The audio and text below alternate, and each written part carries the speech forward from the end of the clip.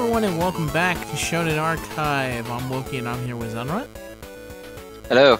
And this is a series dedicated to watching all Shonen Jump anime through the history of time that is actually available, because I realize there's probably some 1930s Jump anime that we literally can't have access to because it's all in Japanese and is never going to be translated. But we plan to watch every single bit of it that we can until the end of the universe, or until one of the end of us. The time ceases. Yeah. As I've been reading a lot of Saint Seiya in the background here, until the ever-expanding force of the universe collapses against each other.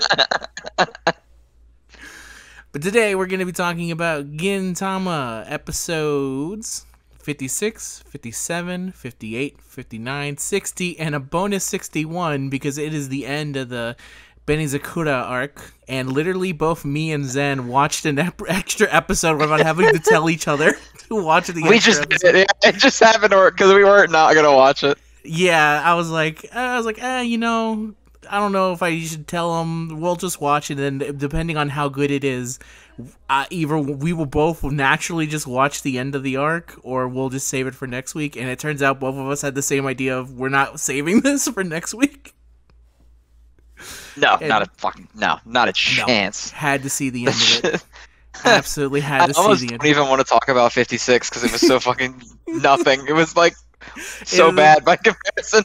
Yeah, it's very unfortunate to compare these other ones, but we do have to talk about them. So poor 56 is gonna get fucking shit on the whole time. You're like, wow, this was ass.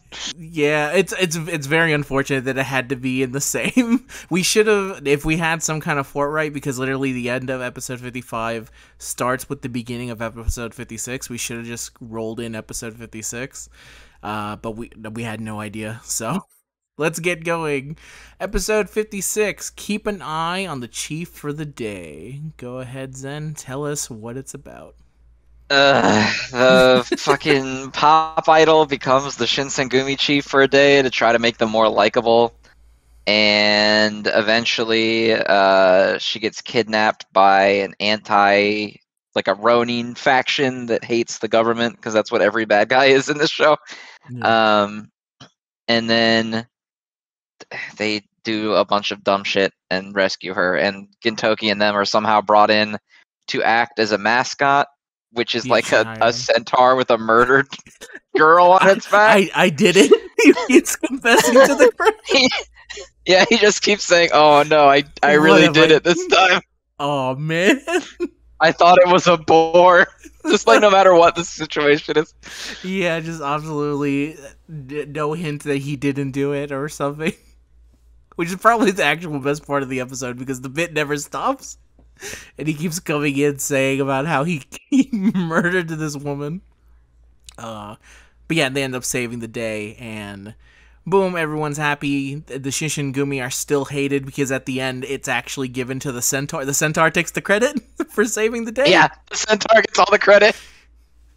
Which is an excellent ending point here for the Shinsengumi. So we're going to have to go for this one, just because it's very much a... It is very much a nothing episode. Yeah, it is. It wasn't that funny.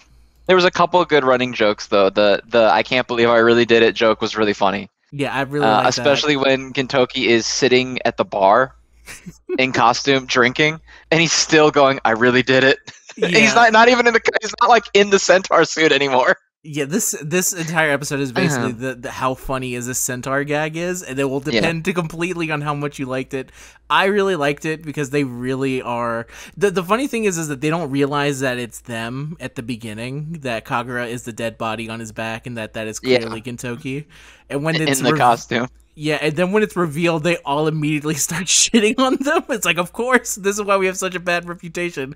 And they just beat them out. And then, the only other joke that I thought was funny was when Otsu-chan tells them to use like silly phrases at the end of their speech to seem cuter, and Hijikata and Okita keep just telling each other to die in gruesome ways as like their cute sentence enders. Yeah, I like that too, because eventually they say it so much. Okita goes at one point, "Die, Okita." Oh wait, I messed up. I mean Hijikata. He tells himself to go die. I thought that was pretty funny. I like the one where he says like go die in like a boiling oil or something. Yeah, and they say it so casually too, which is what makes it so good as the ending statement for it. I also like that gag in general because it also brings back domestic violence, which is always funny whenever a character says in Yes, full English. doesn't Otsuchan use it as a sentence center? Yeah, Says she does. She domestic goes violence. domestic violence, and at one point she says the cat returns and Princess Mononoke. So, the other thing I liked is actually how dedicated Kagura is to being a dead body. And she like very rarely says anything in the episode at all. She just continuously pretends to be dead. At one point when they're eating Except the one time when she's running. Yes, that's the only time where she's trying to catch, because she knows she has to be on his back. So she just starts fucking running full force at them as they're scaring children. And then when the centaur's trying to get back into the costume properly, he goes in the wrong way, so his legs are sticking where his head should be. And it's terrifying to the children, and it's pretty great. Yeah, but also when they're eating the curry, he feeds her the curry. Like on the dead body, he just like leaves it there. Yeah, he holds it back and she eats it from the position she's in. Yeah, I like that part of it. But yeah, it was a very like simple episode. Very much like compared to the ones we got talking for. Again, it's very unfortunate that it had to go against the episodes that are coming up, because I think that's what makes it feel like it just doesn't hang. Yeah, it's one of those things where like it could have been better. It's one of those I definitely wouldn't have hated it so much if it wasn't immediately followed by like just peak fiction. Yes. Start to finish. We also still have another episode to go through before we reach there, because there's another episode. Which is a fucking shame. Yeah. But either way, I probably would have liked it if it did not have. I would have probably. I just forgot. Episode 57 is completely vindicated by the return of the Neo Armstrong canon. Yes, you're right. That's why I also like that episode, because the Neo Armstrong. Okay. So fuck 56. We're done with it. It was okay. It was okay, perfectly fine. It's unfortunate that it has to hang with such. It can't hang with the group. He thinks it's that joke of he thinks he's a part of the group compared to the other ones. He thinks he's on the team. He thinks he's on the team. Oh, so unfortunate, because I really did. Oh, people are gonna think we're talking so much. I also like Atsu, so I like seeing her back, and I like that they brought up all the fucking weird side shit that she had been doing that has never been brought up, and then be like, okay, so this is basically what she said. I like that. But either way, on to the next episode, episode 57. Yeah. Episode 57. When looking for something you lost, remember what you were doing on the day you lost it. I have to say the entire title, Zen. Please, I have one thing to do for these summaries. So, 57 is Sakamoto's company is selling something. They're selling batteries to this other company in exchange for a shitload of money, and they get raided by revolutionaries that I'm pretty sure that's the same ones from the fan episode, right? Yes, it is. It's the exact same one, because the exact same group. Yeah. Yes. And they raid it and they steal the batteries, and so Mutsu hires them to go find the president and find the stolen stuff. They find that it's these guys, the fucking revolutionary guys, and it turns out that they are using a giant Just-A-Way that they call the Just-A-Tank. Yeah. As their main weapon, and it pulls out the Neo Armstrong Cyclone Jet Armstrong cannon, which is one of the funniest bits. Not because it looks like a dick, but because when they do it, they do the exact same bit they did from the Snowman episode, where they say, "What is it that Kagura says?" Oh, it's like not remarkable. A fantastic finish or something like that. Yeah, a fantastic finish. That's the But yeah, so Sakamoto does end up helping them save the day because the pistol that his right hand person gives them has a tracker on it, and his fleet comes and blows up the cannon to rescue them. And then that's pretty much it. Yeah. This episode also it features the return of the bootleg version of the Imperial March. Yes, it does. When the that's just like a shitty fake version. Yeah, pretty good. Some things I like about this, just very quickly, because we all want to talk about the next thing. I did like the return of the Just Away, and they talk about how that's a Just Away. He's like, no, it's a Just a Tank. He's like, that's clearly copyright infringement. And then the evil group says, like, evil doesn't care about copyright. We do whatever. Yeah, he's like, we're an evil group. We don't follow the law anyway. Yeah, who cares about that? When it was revealed to be a giant dick, I was like, it looks like a giant dick. Nah. But then when they bring up the Neil Armstrong Cyclone... that's not very... I was like, it's a stupid joke. And then when they said it's the Neo Armstrong Cyclone Jet Armstrong cannon, I was like, all right. Wait a minute. This went from a really awful joke to the best joke. Yeah, I was like, fuck, you got me. Got me with the joke. That's appreciative of a good dick joke. I am a big fan of the Jackass series for that very reason alone. So the fact that they keep making this joke of things that clearly look like a penis is the Neil Armstrong Cyclojet Armstrong cannon is amazing. So anytime it shows up, I'm gonna fucking like it. And it's also been a while since we had that joke, so it was pretty good to see it again. Let me see some other things. I like that they keep kicking Sakamoto straight in the dick when they first meet him. The funniest bit from that is when Gintoki and Kagura keep stomping him out every time he does something stupid, like the whole episode. Mm-hmm. But there's one point where he does something dumb in the final fight, and Gintoki is still angrily stomping him, but Kagura is like impressed, but still stomping him. She's like, wow, you have a pistol with a flag? You don't see that very often, but she's still stomping him out with Gintoki.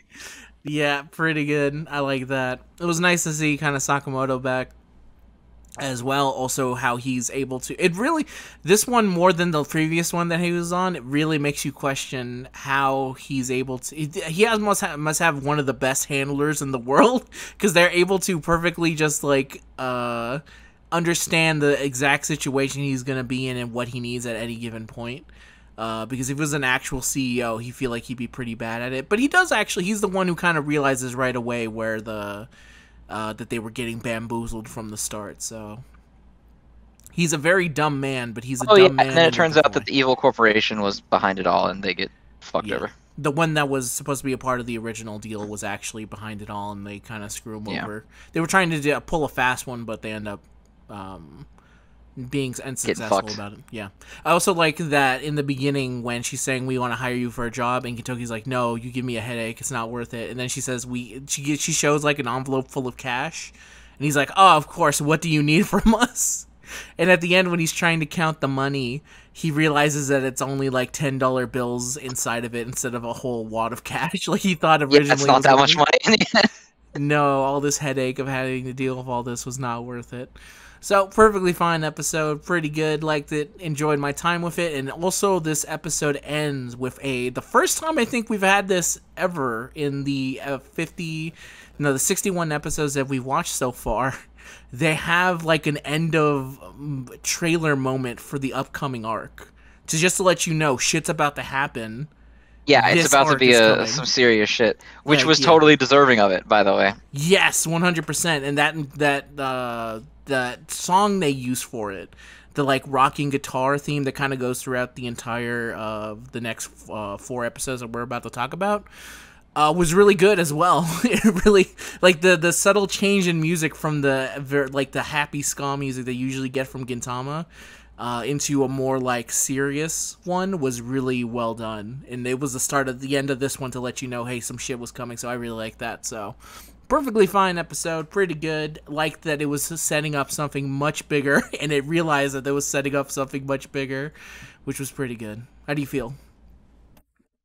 It's fine. I don't have that much to say about it. I thought it was funny. I like when they were like, "What do we do? Quick, fire! Return fire!" And they shot the cannon, and it went straight up in the air and fell right back down on top of them. Yeah, that was pretty funny. I also like when he pulls out the gun and he scares them, and he thinks like, even though this is something he did good, he's like, they still berated him because that was their only lead, and he scared them away. So even when he does something right, like when he is working on that gun and he pulls it out and he's like, all right, if we don't get some shots of me being cool, everyone's just gonna think I'm an idiot. And it gives him like this sun shot where he's like holding the gun out and there's like the glare of the sun and everything. And then he pulls the trigger and it's a flag. Yeah, that's pretty good. It's really good. Because it really does seem like that's obviously they're setting up for him to save the day, and he totally fucking does it. He just absolutely flubs it, yeah. Yeah. And also, as Gintoki, when he's describing him, he's like, he may look like an idiot, but he's a strong idiot. And then Kagura goes like, wow, stronger than you? Did I fucking say that? I said he was a strong idiot. I'm stronger, obviously, but he's pretty good too.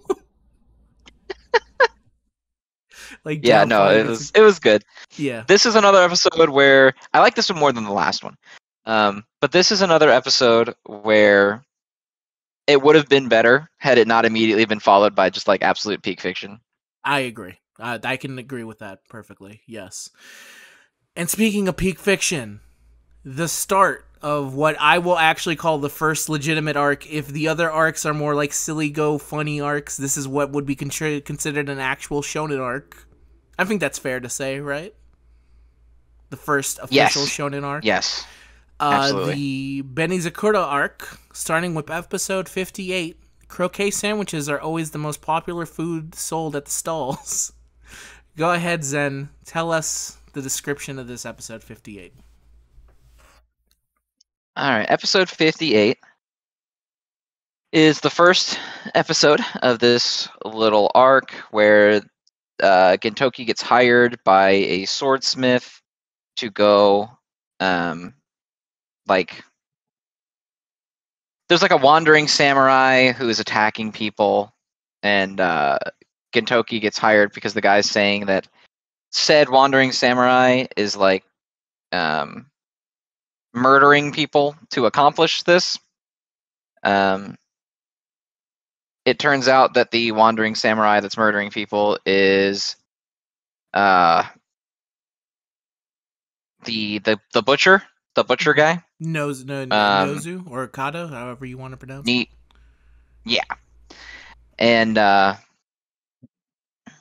he attacks Katsura, and it looks like he wins. Katsura falls to the ground, all bloodied and whatnot. It's assumed dead. Yes. And Elizabeth also goes to them and wants their help in locating Katsura. Well, they don't actually know what Elizabeth wants because no, they they don't know why that Elizabeth is there. Very stoically they're all very uncomfortable around Elizabeth.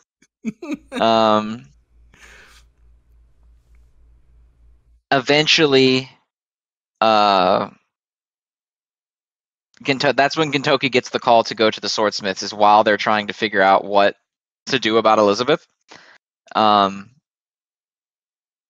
They bring Elizabeth some strawberry milk, which is the funniest joke of the episode, in my opinion, because these episodes are not very funny. They mostly abandon the humor. But when they bring Elizabeth the strawberry milk, because they don't know what to... There's like a couple jokes back and forth that are really good. The wondering if because originally they think Elizabeth isn't answering because Elizabeth prefers coffee over tea. And she clearly looks like someone who enjoys coffee, and Shinpachi should know that because he's the tea bringer, so he should know to distinguish someone who likes coffee over tea. So then when they bring Elizabeth coffee, and they're like the same reaction of no reaction. Yeah, and then they have this moment where like she's like, "Go get the strawberry milk," and he's like, "That's Gintoki's. He'll get mad." And she goes, "Listen, he doesn't have any parents, and we need to raise him into being a better adult." Which I thought was funny. Eventually, they are like investigating it. Elizabeth is real down in the dumps because she thinks that Katsura has been killed. And this is also while being in the dumps, that's when Shinpachi punches Elizabeth and says, like, Katsura never gave up on you, even when it seemed like you were done for. And also, did you see that when he punches her, he has spiked brass knuckles on. Spike brass knuckles. Also, it continues the trend of every time Elizabeth gets hit, it's like a well-animated, crazy spiraling out of control. So good. It fucking gets knocked back, and at the end of it, while he's doing like this entire like explaining all this, Elizabeth, you see Elizabeth's true form speaks and says, "Don't hit me."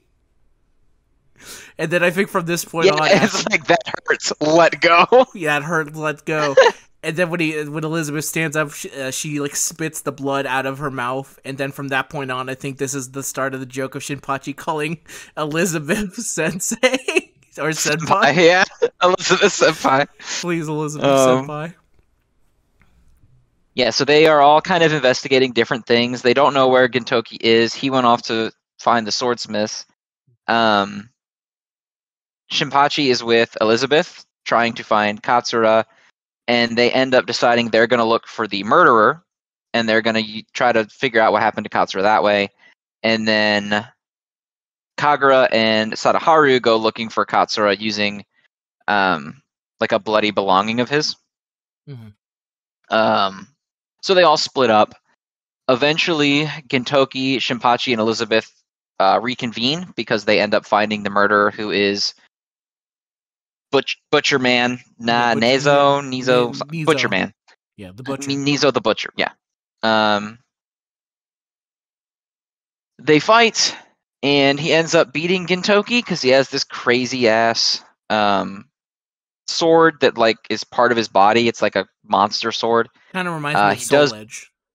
It does look very similar, yeah. He defeats Gintoki, breaks his wooden sword, and he gets saved at the last minute by Shinpachi cutting off the guy's arm. And then the cops arrive, so he runs off. There's a really cool moment when the Butcher is going to attack Elizabeth and Shinpachi, where Elizabeth kicks him out of the way. Mm-hmm. And he's like slow-mo, like, Elizabeth! And then Gintoki comes out and saves him, because it looks like Elizabeth's going to get killed. There's a lot of Elizabeth fake-out deaths in this arc.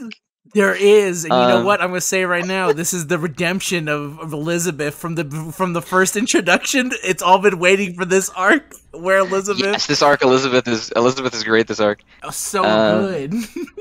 But continue on before we talk about this episode. Yeah. So then, after they leave, Kagura, we pan to Kagura, and she confronts the person standing on this dock, because she's casing this boat, and she thinks that Katsura must be on the boat. And she's trying to get on the boat, and so she holds somebody up with her gun to threaten them into getting on the boat. And it ends up being Takasugi, and she gets attacked by someone from his group, and then the next... Or I don't remember if the episode ends when she's holding him up, or if it ends right as she... It ends with the reveal that he's there. I'm pretty sure. Yeah, when he turns around and she gives like a scared face, and then it ends. Yeah. Mm-hmm. Yes, that is episode 58. So I'll go over my notes here. The beginning of this, they start with a kind of talking about a moth to a flame, which ends up being kind of the central idea of this arc through the end of it all, and through the. It loops back at the end when they start talking about some other stuff. So I really like that. I realize this is finally the episode where we get actual Elizabeth, because up until this point, it's either been fake out Elizabeths, and so this is the end of the Elizabeth homeless arc, where now Elizabeth is doing the opposite of where Katsura had to save Elizabeth, and now Elizabeth's trying to find Katsura. So I like also, that. It's really funny when Shinpachi is like, when you got kidnapped by that evil magistrate, Katsura never stopped fighting for you, but that wasn't even actually Elizabeth. No, so so she had no idea. She had no idea what it's talking about. No, absolutely none. A lot of the Elizabeth stuff I really liked. There's like a bit where they return to the Go-Go 13, where for a brief moment, Elizabeth turns into Elizabeth 13, and it says like never approach me from behind or something like that, like something on the sides. Yeah, and she's got the Go-Go 13 face. Yeah, and then when the cop comes, she turns around and looks at him, and her face turns back to normal. And then he's like, "What are you doing?" And she turns away, and her face goes back to the Golgo 13 face. Yep. And then she's got a sign that says, "I don't have to tell you." I don't have to tell you anything, which is great. I really like the beginning moment where it's just a silent, cold stare of Elizabeth as they try and figure out what the hell Elizabeth wants, which further brings in the home the fact that Katsura is the only one that truly understands Elizabeth, which really brings into this relationship. I've always really liked the relationship between Katsura and Elizabeth, and this is like the ultimate test of that, of the love between a man and his weird giant-like duck thing pet. It's the ultimate testing of that, which is great. I liked it when Elizabeth gets punched and that amazing amazing animation for the damage they take. I really like that Shinpachi, for whatever reason, has brass knucks the only time he's ever used them. It was specifically just to punch Elizabeth. The beginning bit here also, when they're talking about him, I like the idea that the reason that Gintoki and Kagura think that Elizabeth would like coffee is because their mouth is shaped like a coffee bean. Yes, so good. Yeah, really funny. This is pretty much the last time it's fun. Well, actually, that's not true. There's some funny Elizabeth moments throughout this. Yeah, they front loaded here, and then there's other Elizabeth just moments in general throughout the other ones. When they get the strawberry milk, I actually thought it was very nice, because it was like they look at the strawberry milk. When she looks at it, she has a flashback of Katsura telling them that to be a samurai, you have to abstain from sweets or inferior foods because it corrupts you as a person. And that's clearly Katsura just throwing shade at Gintoki and not an actual it's thing. It's literally the exact same like things that he likes. Yeah, exactly. It's like strawberry milk, parfaits, and sweets. It's like everything. Just to fucking throw shade at him, but Elizabeth, seeing the strawberry milk, is reminded, and she starts to cry. But they take it as, oh my god, she loves this so much she's crying. That she's crying, yeah. They're like very proud of themselves.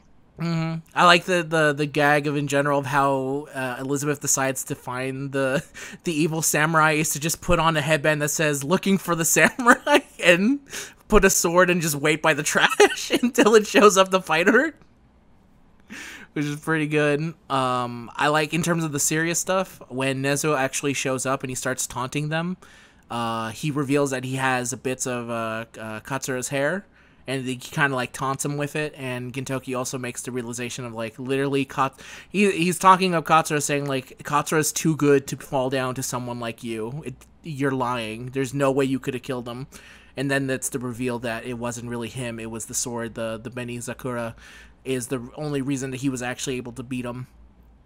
And the fight itself, very good. Some fantastic stuff with the fight here.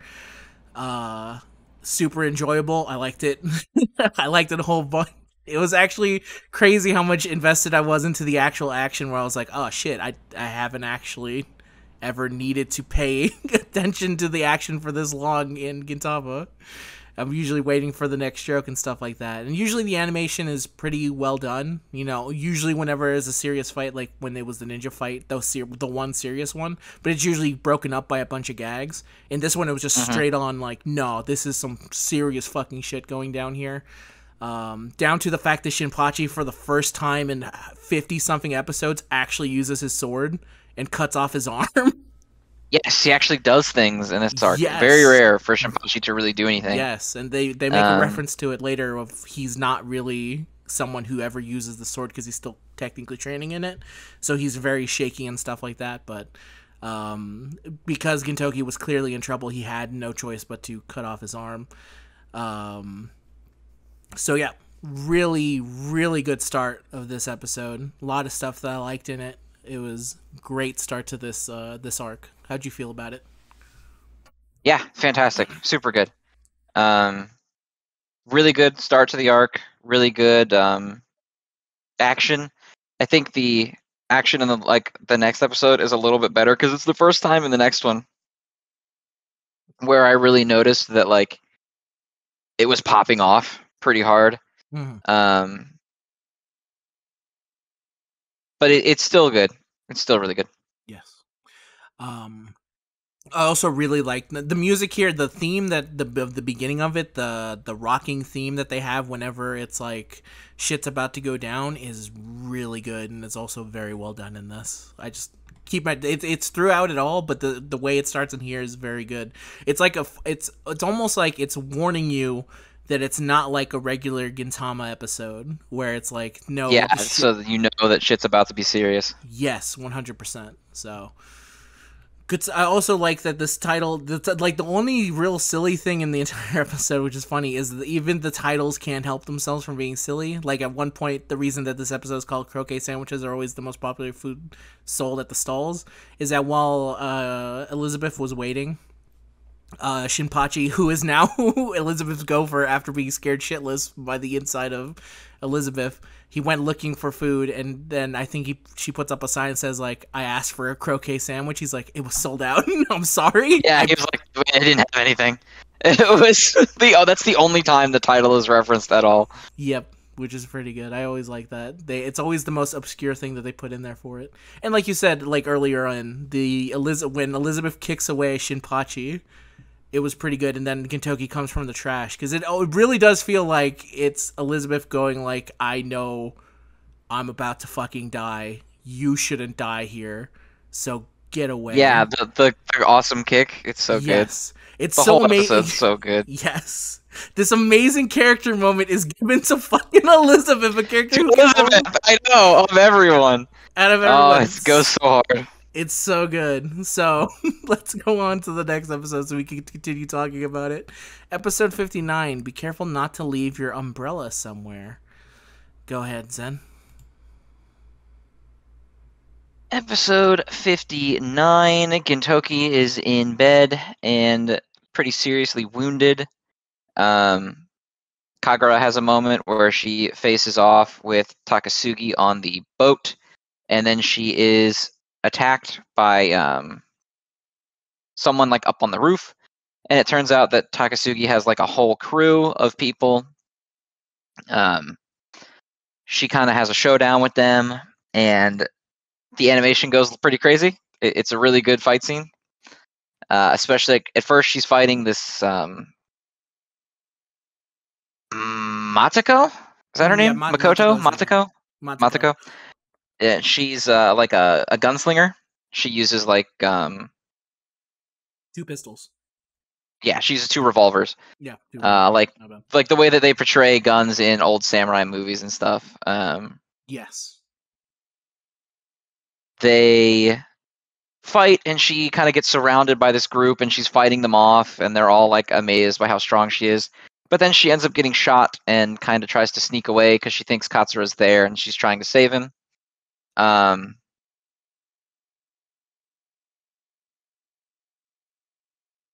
We cut back to Gintoki. He is under guarded bed rest by Otai, who is supposed to not let him leave no matter what.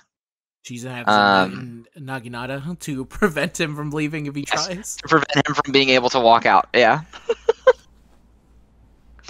It's so fucking good.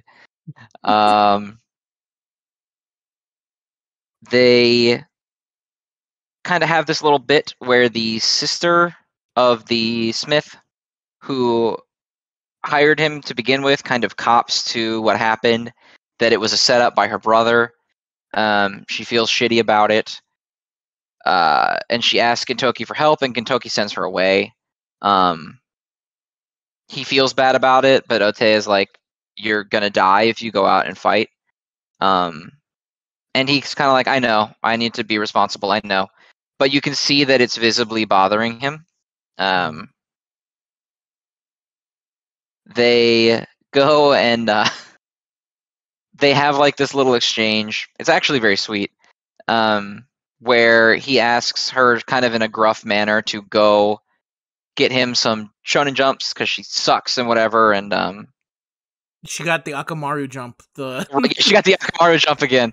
Yeah, which is funny because he says it's a stupid mistake that nobody would ever make. Not even but it's the exact mistake that he made in the episode with the Ninja Man. The Ninja Man, yeah. And then They go, and he's obviously using it as a pretense to sneak out.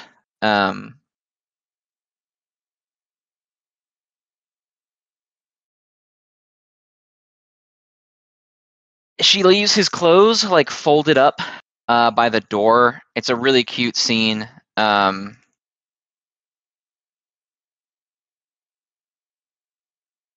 Yeah, it's like a letter saying like, "Take my umbrella. It's my favorite. Make sure to return it." That's Like, what it is. Yeah, she says that she wants you to return please return my umbrella because it's my favorite one. Bring it back to me in one piece.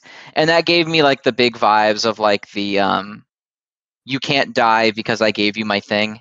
And so you have to give it back to me.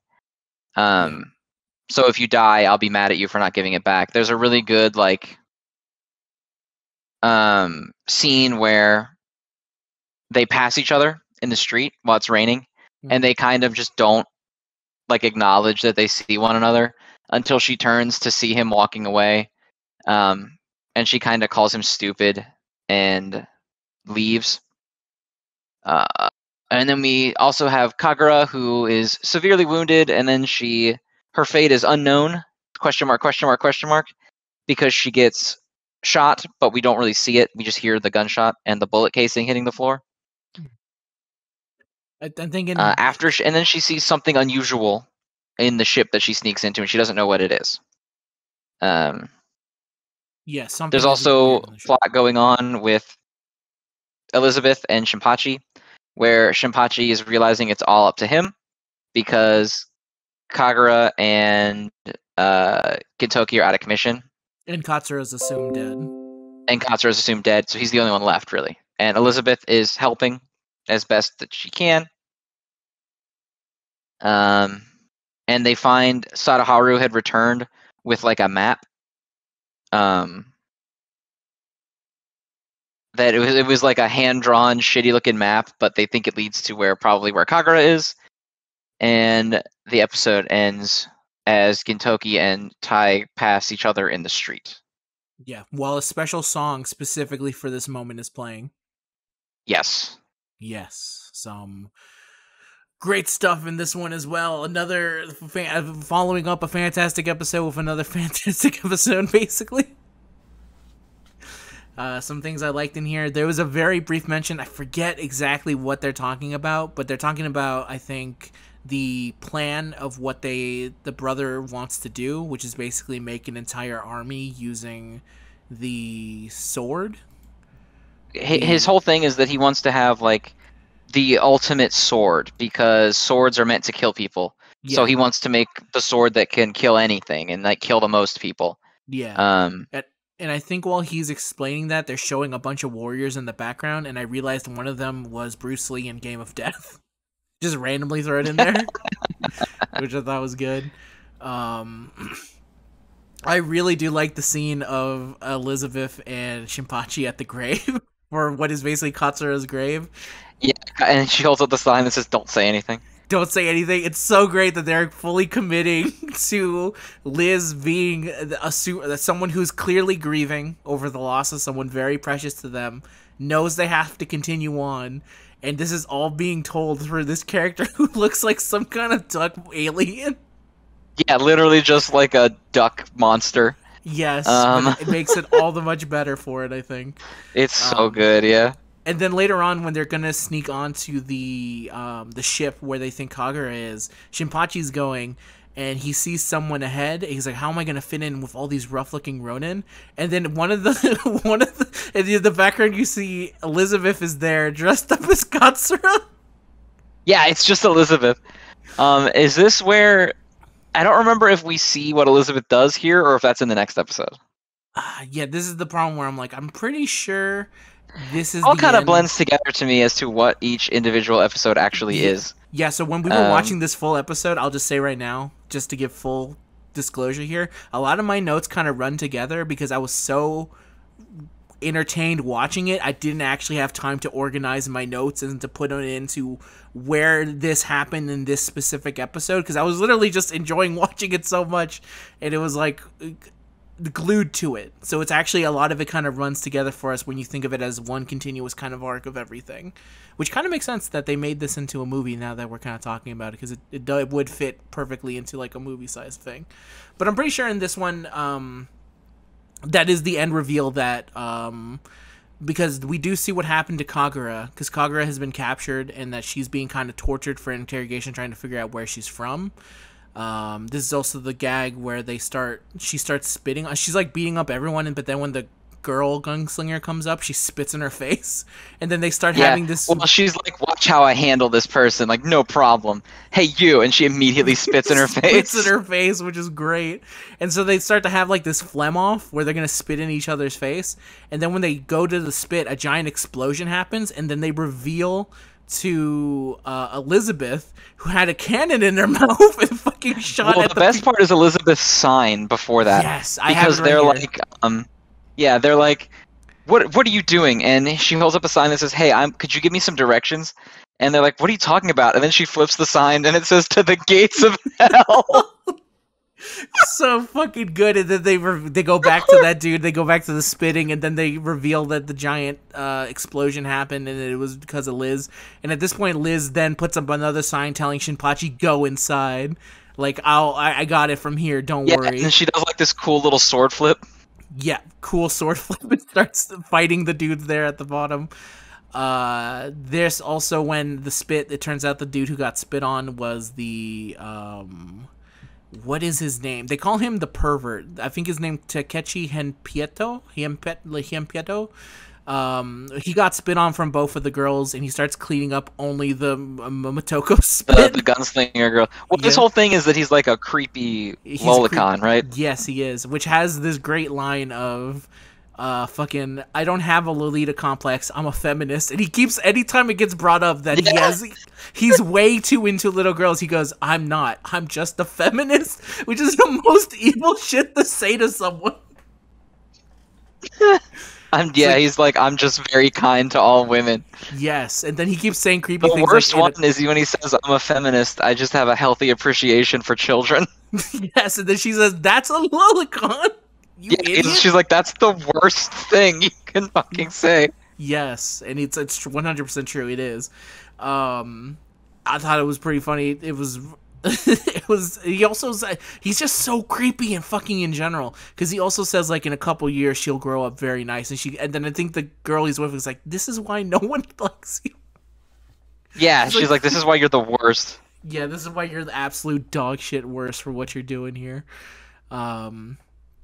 But yeah, I think then, yes, and then, yes, the ending bit where they're setting up and talking about the favorite, like he's suiting up and going out, and it's raining, and it's the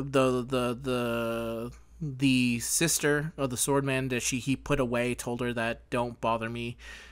She notices that note that says like, "Meet me by the something," so probably his intention was always to sneak out and help. He just knew that he probably couldn't do it in front of Tay and stuff like that. But then Tay herself kind of, it's funny because when she realizes that there's nothing she can do to stop him, she reverts back to what her like original character, like how she was before she got more comfortable around him, if you know what I mean. Like the current Tay is very much like super hyper violent gorilla style, but then when shit's actually serious, she actually kind of goes back to being like who she was at the beginning, where it's like she's very much concerned, because usually if he done, because when he yells at her and like makes fun of her and stuff like that, her original reaction would be to obviously fight back and kind of go back to him, but she knows shit's serious and there's absolutely nothing she can do to stop him, so she kind of just goes like, yeah, she kind of just goes along with it, which I thought was a very nice telling of the two characters together, of like, I'm still going to tell you this because I was told to do this, and I really would prevent you to stop it because clearly you're going to die if you go out there, but there's no stopping it, so here you go, please return my umbrella, it's my favorite. And then also the umbrella she has like little duckies on it too or something. It's like a very cute umbrella. It's like a white yellow umbrella with little baby ducks on it. Yeah, which was very cute. So, and then yeah, I really did like that ending song that came along with it. I think it really drove home what they were going for here. And I also like the Akamaru jump. reference as well, which is pretty good. So yeah, another fantastic episode to follow up the previous one. How'd you feel about it? Yeah, great, absolutely fantastic. Yeah, it's very hard to be like, fuck, just so good. It's really one of those where you just kind of go fuck. And then of course the name of this episode, "Be careful not to leave your umbrella somewhere," is a reference to the ending bit with the umbrella stuff. So, good stuff, good stuff. And now we will go on to the next good stuff to continue the amazing stuff. Episode 60, "The Sun Will Rise Again." Legitimately a serious title to let you know shit's real. Yeah, shit's serious time now. Mm-hmm. One moment, please. No, go ahead. Go ahead. Take your time.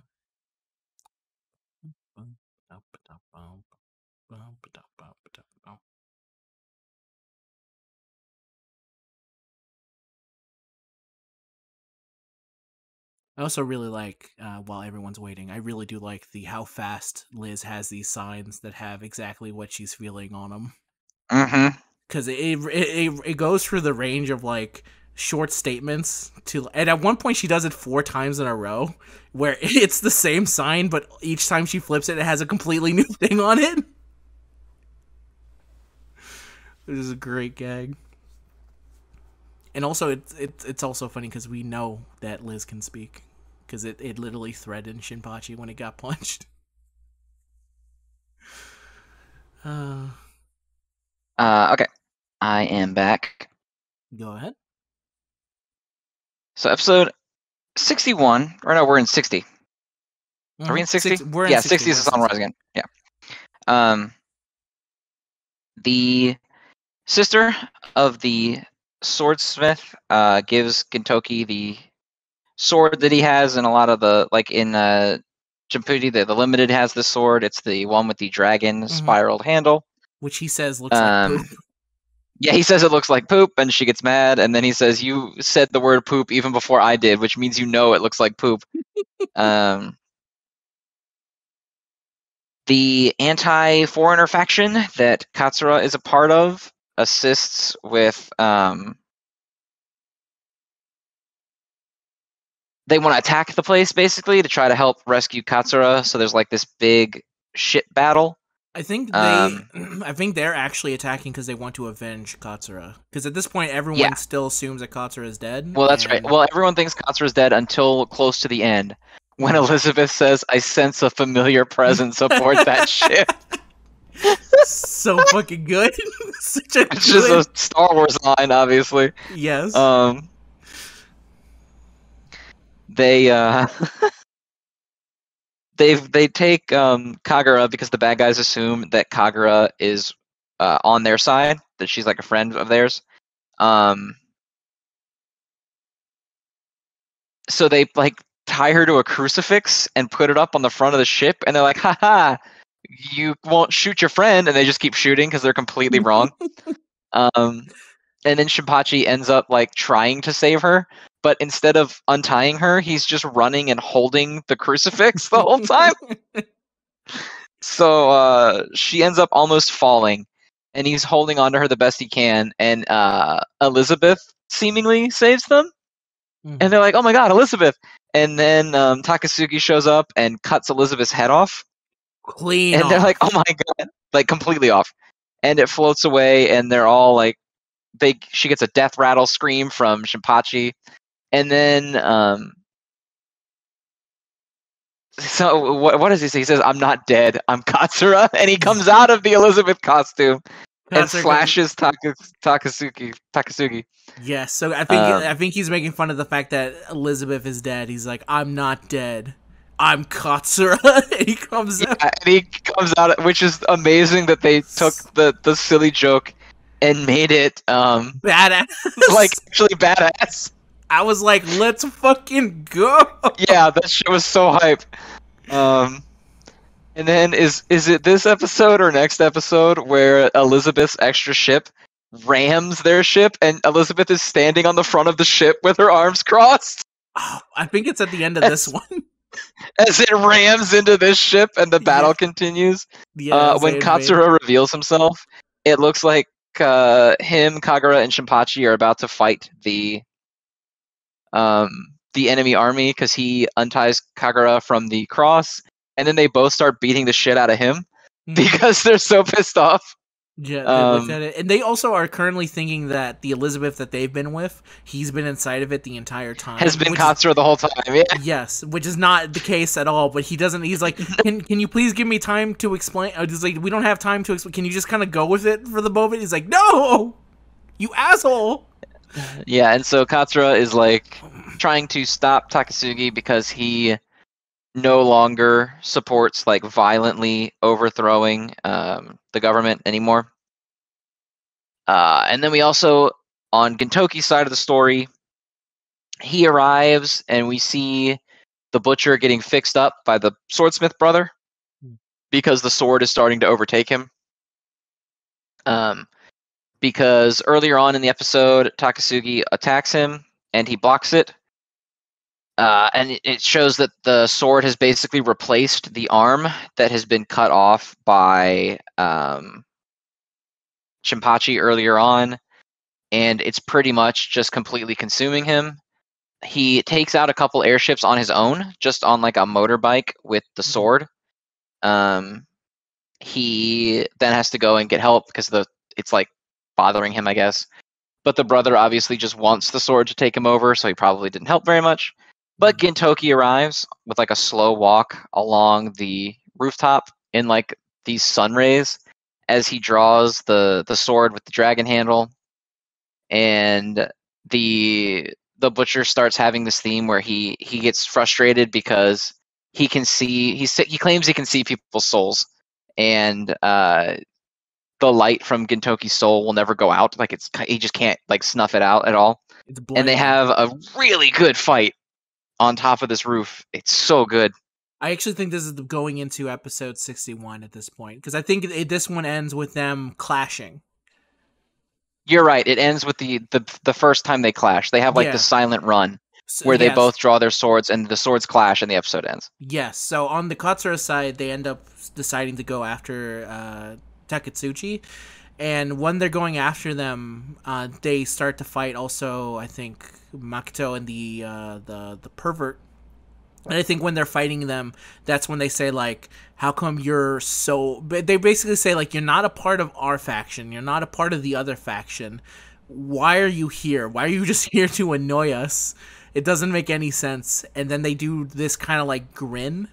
And then they do the reveal of Gintoki is there, and he does the face I know most from Djibouti Heroes, this like shit-eating grin, this amazing like hello grin.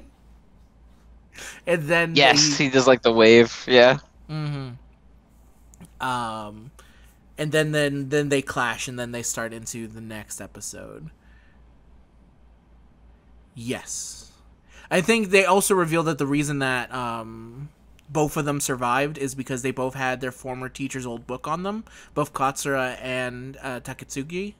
Because because Katsura sneak attacks him when he comes out, and the sword cuts into the book, and it's the same reason that Katsura didn't die was because the sword, when he was attacked, it cut into the book. Yeah. So yeah, the episode ends with the clash, and then the next one starts the fight. So. Before we get into the fight, I will say for this episode, things I like. When they're spinning around Katsura, he does this amazing noise. The voice actor just going like, like, and throughout all of it. Which is really fucking funny. And it keeps happening even when it's off screen, so you can just kind of hear him in the background going, like, faintly, as they keep spinning him around. There's also a joke that I thought was pretty funny where they talk about how the sword that the brother has made, it's basically the equivalent of a battleship all its own, that he could take it down. And Gintoki does like explain it to me in a simpler terms, and then he said, imagine the power of 1,000 moms all armed with missiles that can shoot out of their boobs. And he goes like, that's ridiculous. A mother should be this, this, this. And then at the end of it, he's like, oh, wait, I guess a mother would, under those circumstances, have the ability to shoot a missile out of them if they are all the things I mentioned. Obviously, the best bit in here is when Katsura comes out and he does his fucking catchphrase, the jokey catchphrase, except for this time it's badass and it's fucking awesome. And he also has Another really good bit in this episode is when Elizabeth's group attacks. She jumps into the battle and she cracks a dude with a sign, and it's the most heavily like shaded, detailed attack of any fight I think maybe in the series so far. I think it's you might be like right on that. it's like a white background, and she swings it, and it cracks this dude, and he goes flying, and it's like super shaded and like detailed. It looks so fucking funny. Yeah, so I think And I the think entire time Elizabeth is participating in the battle, she's only fighting with the signs. Yeah, I also Yeah. think that her interfering might start again. I don't remember if it's specifically at the end of this one or the beginning of the next one. Before this. It's the end of 60 because 60 ends with Shinpachi and Kagura taking on the two other lieutenant people. Okay, yes, you're right. But yeah, that fight is really funny. The way Elizabeth is fighting, because it's been shown that Elizabeth can fight with a sword, but it chooses to fight with a sign. And again, that mention of I feel a familiar presence on that boat was really fucking good. I sense a familiar presence on that ship. And they all just go, Elizabeth's usually right. Yes, and they're all just like, oh, Elizabeth, I was at the pony tracks at Elizabeth. So it further goes to the saying that I think Elizabeth is well known within specifically Elizabeth circles, and is just like, against anyone else, no one can understand her. Pretty good. Do you have anything else specifically before we move on to the end of this The only arc? thing I think that I liked was when Katsura is like confronted by those two lieutenants who want to stop him from going after Takasugi, and Kagura and Shinpachi take over, and they start like demanding food from him. Oh yeah. That's really good. And then Kagura changes her mind when she hears Shinpachi's. He's like, well, if you're getting that much, I think I should get more. It's like, I want more then. I also did like the line of when Katsura says, what am I supposed to say to him if something happens to you? And it's like, I don't know, mention your whack-ass haircut is basically what he says. Yeah, he's like, how will I ever face Gintoki if something happens to the two of you? And he goes, why don't you show him your awful haircut and make him laugh? And then, funny enough, the first thing Gintoki notices when they meet up is the haircut. Yep. So they're 100% right on that. Alright. This is the end of the arc. Episode 61. On a moonless night, insects are drawn to the light. Tell us the end of this, Zen. So, we continue Gintoki's battle against Nizo and the Benizakura. Katsura confronts Takasugi, and they kind of have this like showdown about their past and everything. Kagura and Shinpachi are fighting the two lieutenants while the battle against the Benizakura continues on Gintoki's side. Eventually, Gintoki does like quasi lose as it completely takes over Nizo, and he's just like a raging monster now. But he manages to summon up the inner strength to defeat him when he sees the brother sacrifice himself to save the sister from the sword that he made, because they're all trying to rescue Gintoki. And then we have one of the hypest things I've seen in an extremely long time in an anime, which is Gintoki and Katsura fighting back-to-back while the opening plays against an entire army of Amanto pirates who have shown up to team up with Takasugi.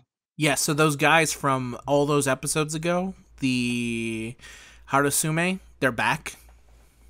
That's what I remember. Remember the club drug dudes? These are the same dudes, right? Yeah. Yeah. But yeah, that moment was fucking awesome. So unbelievable. The best moment in the show up to this point, for sure. Yes, and I also liked at the beginning of this episode to show you that is the end of the arc, because all the episodes leading up to it, the ED has been very much focused on this specific arc. The beginning of this arc begins with the ED playing, and then the end of this arc has the OP play, and I was like, Yes. oh, that's fucking good. So good. So So fucking good. When they're fighting those dudes and the fucking opening is playing, oh my god. And then it cuts to them doing the back-to-back sword point at Takasugi, telling him that next time, no matter what, they're going to cut him down. So good. And also, the fucking...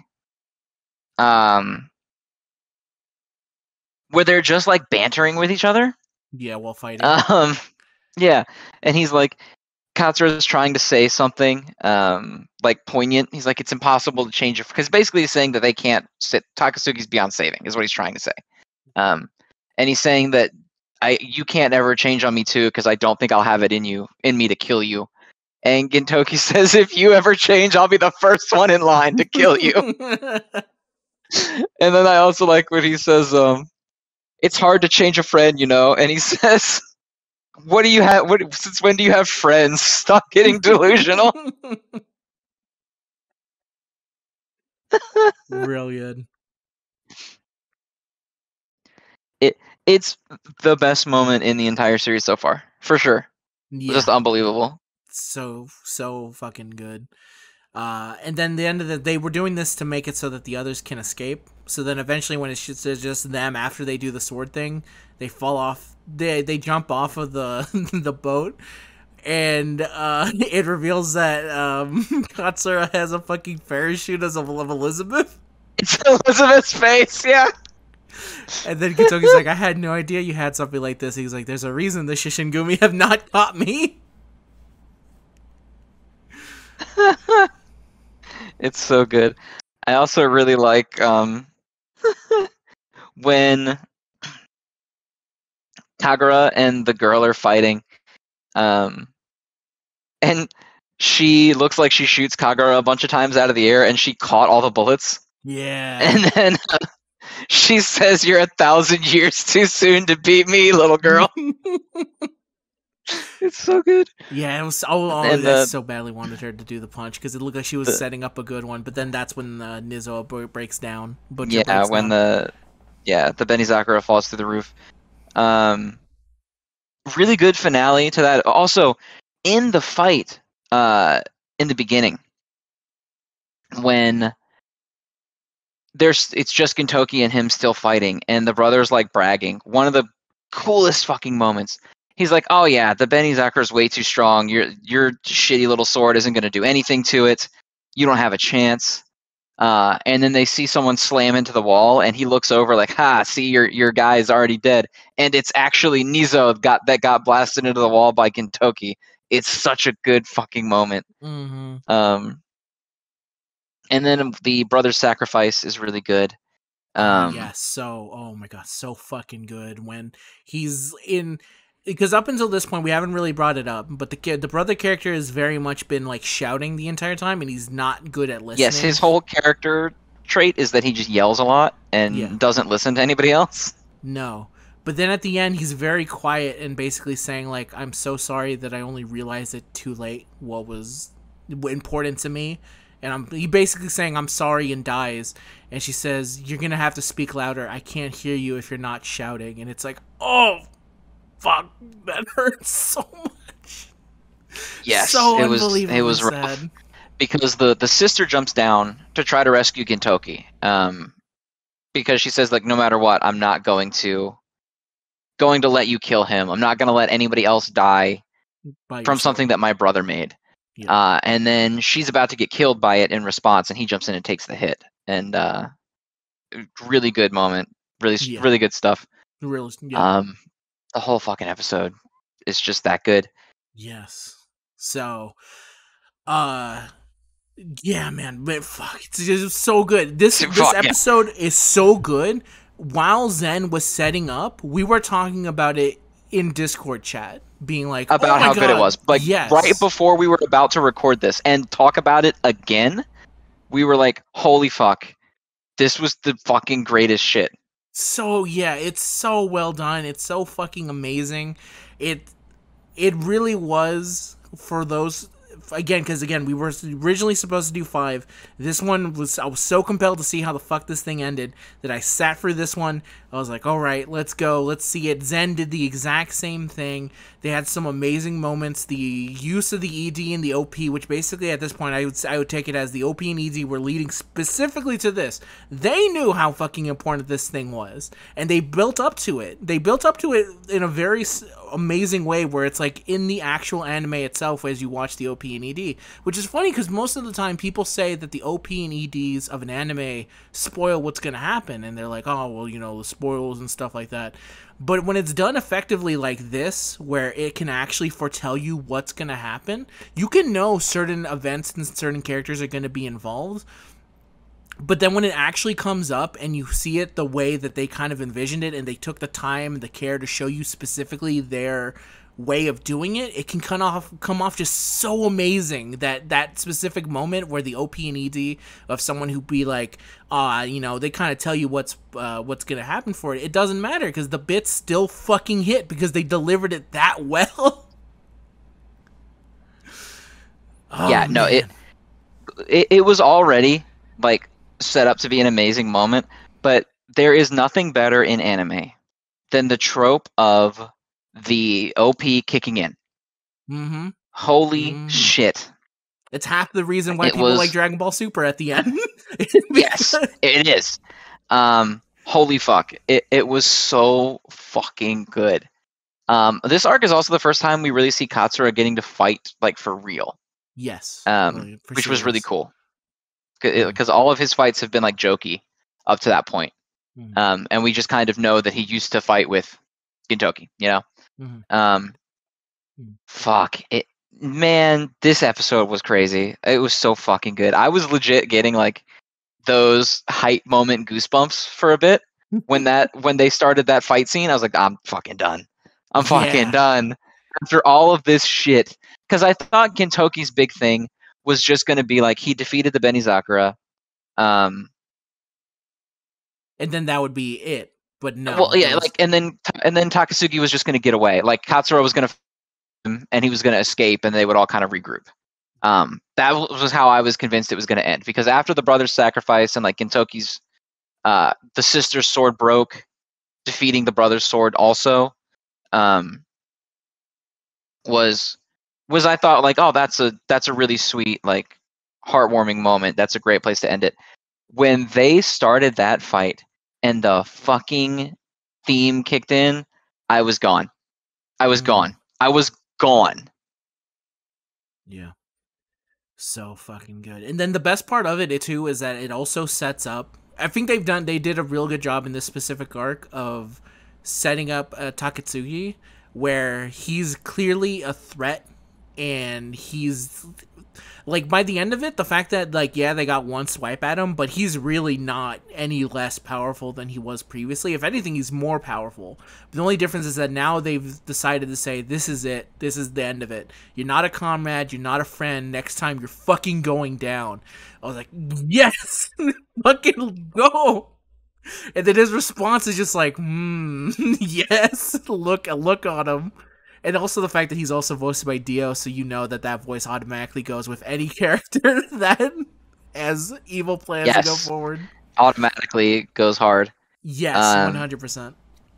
Fuck, it's so good, dude. It fuck. Is. It's gonna be. I'm not ready to go back to silly shit next week. I'm not. You know, it's very unfortunate that we have to go back to the silly stuff. So here's another thing, now that we've had here at the end. Obviously, these 4 episodes are fucking amazing. This is literally, I think, the start of where you can start to see people going like, this is why they love Gintama so much. Yes, there's the silly stuff that's really good, but this stuff's also really fucking good, which also makes me understand where Neo was coming from, where he said, the humor's not really what I come for Gintama. If it's specifically stuff like this, in an alternate world, I don't know. I feel like it would definitely be if it was always like, oh, you know, actually, I think the silly stuff helps too. Where if it's stuff like, if it was always like this, I don't know if it would always be the same. I kind of need the silly stuff in there too to kind of like build up to it, so that when we do get stuff like this, it's very like, it's kind of like the occasional dessert of like having your favorite ice cream versus having very solid good ice cream throughout it, where it's like, It's better to have it every once in a while and be like, oh yeah, this shit fucking is amazing. And then at the side, Yeah. not always having to eat it all the time and having the other stuff and going like, this is still good. I'm really enjoying it. This is good. So yeah, we're going to have to go back to this stuff next time. But funny enough, so now this was brought up to me, and I'll bring it up one more time. Now that we've seen this in full, do you want to wait till around... The person said, do you want to wait to watch the movie, basically? Because the movie is a retelling of this movie, of this specific 4 episodes, but with better animation. I don't know if we want to save that for... Absolutely, we want to watch the fucking movie. Okay. Letting it be known. Are you fucking kidding me? Next episode, we will be doing the movie. So we can just do this exact same thing over again? Like, yeah! Yes. Except for now, the animation will be of a more modern standard and will look nicer. But it will be the same thing. But we will gladly talk about it again. And we'll talk about all the moments we missed previously and talk about it again. Like, there's even a part where that was really fucking funny. I don't remember when she does it, but at one point, Elizabeth throws a sword at someone, which I thought was really funny. I didn't even know that she did that either. Yeah, she does. I think she does. She does it in a very much like, go, you have the sword now. Go forward. It was like one of those moments of, I think you, like, it's like if she could actually legitimately talk, it's like, hey, I think you need something. And then they grab the sword. Great stuff. Yeah, man, so yeah, join us. Oh, there was also a pretty good Lupin reference too, when he said, when he called Katsura Lupin, he's like, are you Lupin the Third because of the fucking parachute you have? He's parachute, yeah. He's like, I'm not Lupin the Third, I'm Zura. No, wait, damn it, I'm Katsura. Yeah, he's like, oh, I fucked that up. Yeah, I fucked that up, my bad, I'm Katsura. So yeah, next week we will talk about this arc again, this time through the eyes of the movie. See literally the exact same, but without having to suffer through 56 and 57 first. Yeah. Not suffer, but it will be in a better contention of its own to get its own thing. We'll see what differences it has, and we'll talk more about it. And then after that, we will get back on track going through episodes 62, 63, 64, 65. So only 4 more. So, man, it is... If we're going to end it on anything, we'll say, because now we'll do the ending bits here. Thank you very much for watching. It's been a hell of a ride of going through all these episodes and talking about it. It's been a lot of fucking fun, by the way. And I think, like, oh my god. Yeah, it's payoff has been crazy. The payoff has been crazy because I cannot stress enough. If left to our own devices, me and Zen would not watch this. It's just even though we both really like it right now, it's just the way of the world of like, we're too busy. We don't really, Japanese is not our first language, so we have to kind of sit down and watch it. And it's a lot of episodes. But the fact that we are able to do this and go through them and experience it, and there's people basically waiting, going like, oh man, I can't wait till they fucking get to this. And then when we get to the shit that they're waiting for, and we're just like, peak fiction, fucking amazing, fucking pornography. Peak fictiononium, it's unstoppable. Yes. My fucking god. Oh, jeez. Yeah. I'm still, like, we're going to hang up on this, and then we'll go and do whatever else it is that we're going to do tonight. Yeah, we're going to talk about Yu-Gi-Oh! GX, and then it's going to be completely ruined, because it's going to be fucking 5 episodes of silly We're going to talk about Yu-Gi-Oh! GX, but before we start that, I'm going to watch that fight scene again. Yeah. Like... Yeah. Oh my god! I can't believe we're gonna fucking go from this episode to the Egg Witch episode of Yu-Gi-Oh! GX. You have to be fucking kidding me. The difference in there can't be 2 more different things on the planet. No, there can't than this episode and the Egg Witch episode of Yu-Gi-Oh! GX. Yeah, it's gonna be a trip. But thank you very much, everyone, for following along with us. As always, if you want to show support, you can leave a like, leave a comment, tell us how you feel about it. Subscribe to me. You can also subscribe to Zen on Zen's channel.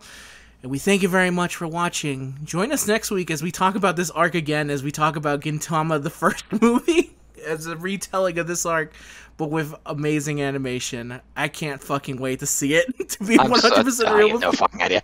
I might go watch it, like, when we finish tonight. Like, bruh. Okay. Fair enough. I'll wait.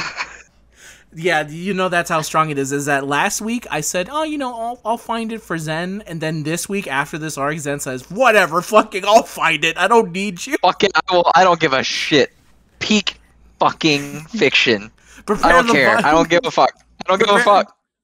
Why does our computer have so many viruses? I'll tell you right now, because of peak fiction. I had to go to an anime site. Fucking fiction. I had to go on some bullshit ass Kiss anime. Don't give a fuck. I downloaded it. I know the local myths are in my area, but I also know that this shit fucking slams. Alright, everyone. We'll see you guys next week. Enjoy yourself. Say goodbye, Zen. Goodbye, everybody.